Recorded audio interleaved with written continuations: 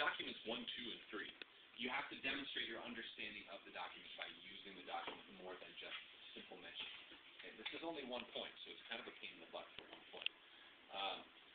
You can misinterpret 1. And some scorers will take that and say, okay, you can omit 1.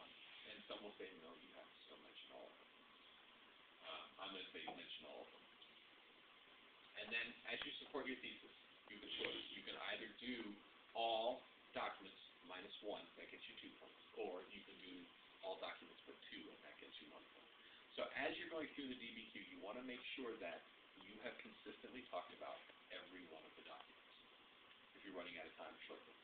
But so that's kind of the main thing. So for this question, use the documents about the crusade to prove or to argue that it is more important for people to pay attention to what for us to pay attention to what people believe is true, or for people